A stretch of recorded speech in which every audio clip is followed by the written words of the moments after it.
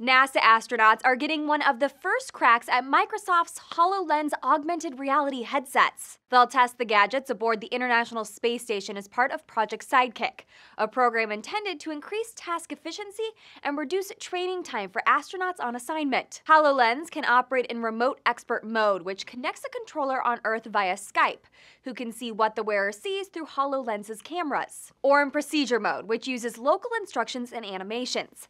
NASA says this mode could be especially useful for long-duration missions away from the planet, where real-time video communication is less feasible. NASA will run another set of HoloLens tests during NEEMO Expedition 21 aboard the underwater habitat NASA uses to replicate space-like conditions. If this sounds familiar, it's because NASA has something of a fixation on augmented reality headsets. NASA and ESA astronauts have run similar tests on headsets from Osterhout Design Group and on Google Glass. Glass especially got middling scores. Astronaut testers found its portability generally wasn't enough to outshine the limitations of its tiny display. Testing will begin when 2 headsets launch aboard SpaceX's next planned resupply mission to the ISS on June 28th.